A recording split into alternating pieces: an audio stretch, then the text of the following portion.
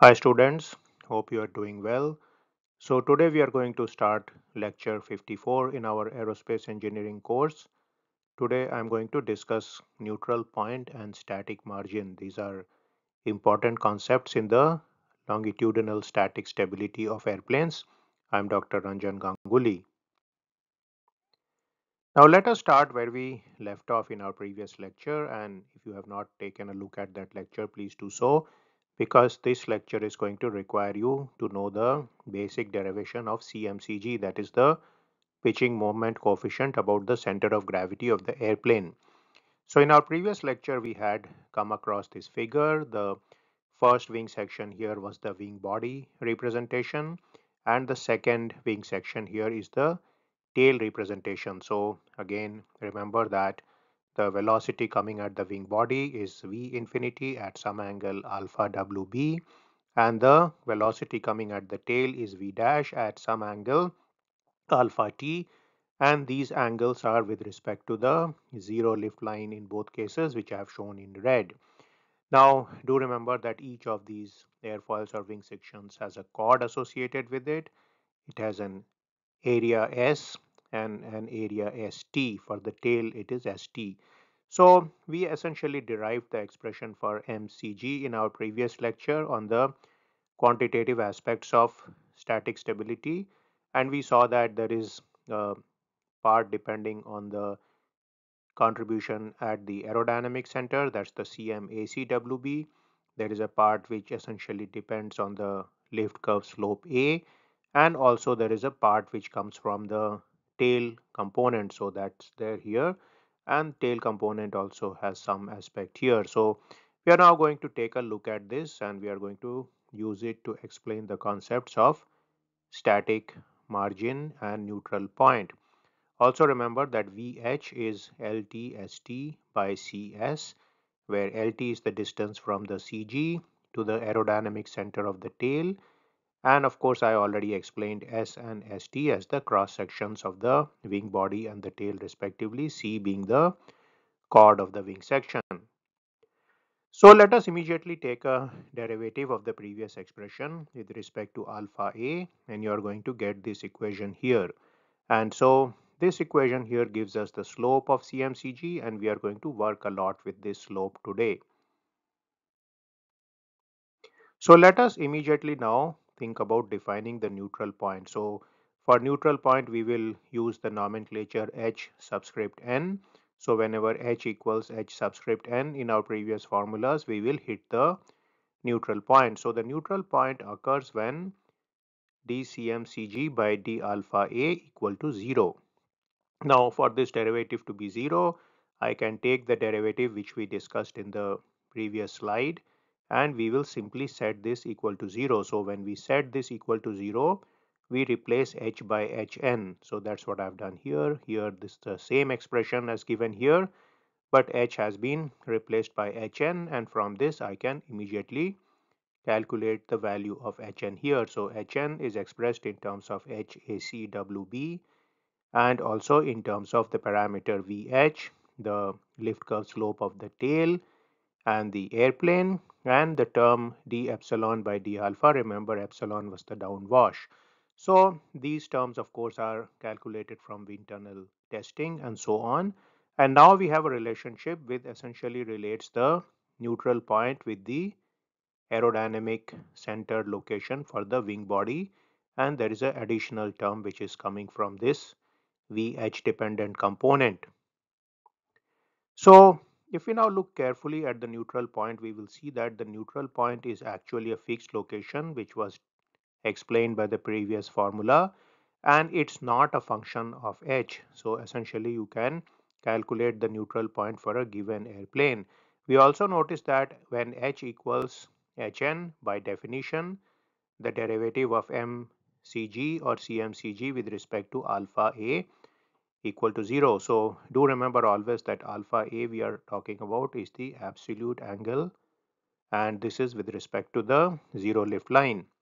Now from this definition we can immediately see that if h is less than hn, then this derivative is less than 0, which is the criteria for stability or static stability, And if h were to be greater than hn, then this derivative would be greater than 0, which means that you have an essentially unstable system. So what I have put here in the yellow and the green is something you actually want in most typical cases, and what I have put here in the blue and the red are things which you do not want. So this is something we are going to aspire for, that is h should be less than hn. So now, in case you are getting confused, let us take a pictorial look at these definitions. So again, I have drawn the wing body section here. Now you remember the CG is placed somewhere here at a distance hc from the leading edge. And also now you have this location called the neutral point. It is at a distance hn into c here. So you clearly see that in the case h is less than hn, which I have shown in this graph or in this diagram here, you have a situation of longitudinal static stability. So for longitudinal static stability to occur, the CG must be ahead of the neutral point. So here you see CG is ahead of the neutral point, and also h is less than hn, because h is this distance here shown in the green, and hn is this distance here, and you can see here that h is less than hn, and therefore the derivative of CmCg with respect to alpha a is less than 0. Now let us look at more aspects about the neutral point. Now there is a certain thing you are going to realize if you look at the philosophy behind the neutral point, and this is that the neutral point is the aerodynamic center of the airplane. So we can think like this. So to imagine this situation and why this takes place, let us consider the situation that when h equals hn, CmCg is not a function of alpha a. And therefore, this is very similar to the situation which happens at the aerodynamic center. At the aerodynamic center, you do remember that Cm is not a function of alpha. So that's essentially the definition of the aerodynamic center of an airfoil section. So we can say that the neutral point is analogous to the airplane AC. So essentially, if we think the entire airplane has an aerodynamic center, that point is the neutral point. So again, to recapitulate this, let us take a look at this wing body section. And again, we have the CG, we have the neutral point here. So essentially, we typically have the aerodynamic center here, and we can imagine the neutral point to be the aerodynamic center of the entire airplane. So you can actually tailor the neutral point to some extent. So you can do that by looking at this equation here. So if you look at this equation for Hn, you can see that this is expressed in terms of HACWB and this component here, and this component is going to depend on VH and also AT and A. AT and A of course will depend on the wing sections or the airfoil sections you have selected for the wing body and for the tail, and to some extent you can control VH. VH would be dependent on LT, ST, C and S. So these are four parameters which you could tailor. For example, you could change the distance between the CG and the aerodynamic center of the tail. That way you can control LT. Also, if you were to control the area of the tail here, ST, then you can control that also. So let us now define one more concept which is widely used for static stability, and that is the concept of static margin. So static margin is defined as the distance between the neutral point and the CG. So we can say it is Hn minus H. So here you see the CG is located here. I have shown this in green. That's at the distance H from the leading edge. And we have shown here the neutral point. This is located at a distance H subscript n from the leading edge, and this distance between the CG and the neutral point, this is the static margin here. So how do we get to this definition? Let's try to do some derivation. So again, we go to the exact definition of the neutral point, that is when H equals Hn CmCg by or delta CmCg by delta alpha A equals 0. So I take the derivative here and essentially I set it equal to 0. So when I set it equal to 0, I put h equal to hn, and therefore this is the equation which I get, which lets me get a relation between HACWB and HN. So this is nothing but this equation rewritten in this form here. Now I'm going to take this HACWB definition and I'm going to plug it back into the derivative of CMCG with respect to alpha A. So let's start with the equation here. So this was the equation here, and now I take HACWB, which is in the yellow box, and I put it here in HACWB. And so when I expand this out, I get this equation here. So you can see all I've done, I've plugged this here.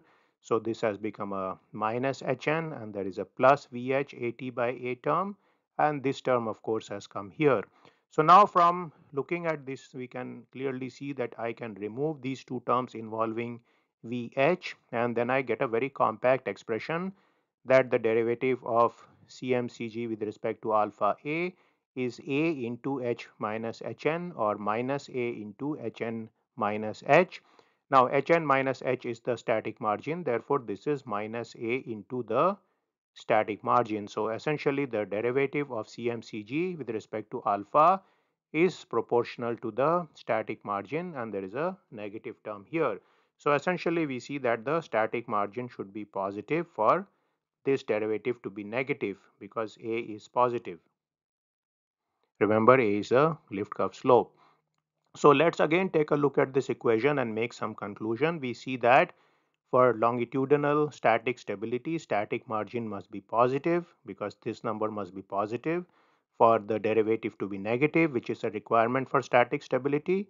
Also we see that neutral point should be behind CG, because Hn must be greater than H, so that this is positive. So we also can say that the larger the static margin, the more stable the airplane. So that's something which you may aspire for certain airplanes. For example, simple small aircraft which are used for training pilots, these are typically very stable, because you do not want some neophyte pilot to encounter unstable airplanes and so on.